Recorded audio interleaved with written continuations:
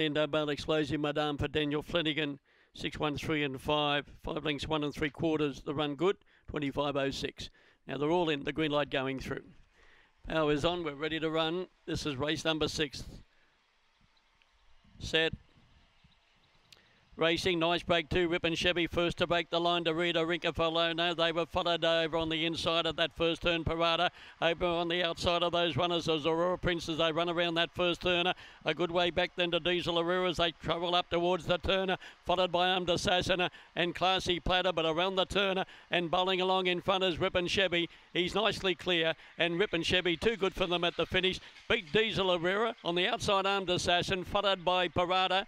The next one home was Hello Mavis, followed by Aurora Prince. In second last place, Classy Platter, and Arinka Fiona last of all. And about the 25-1 mark, he bent straight to the lead, Rip and Chevy, and he's defied all efforts to pick him up. 7.72, 18.30.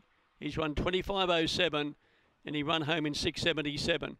To the winner, Rip and Chevy, Fabregas, Rip and Rose, owned by Jody Manuel, trained by Robert Howard. 3 Diesel Aurora, Barcia Bar, Jody Maggio for Carol Eden.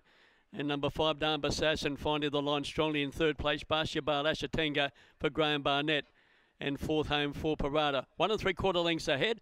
Run was good, 25.07 after race number 6.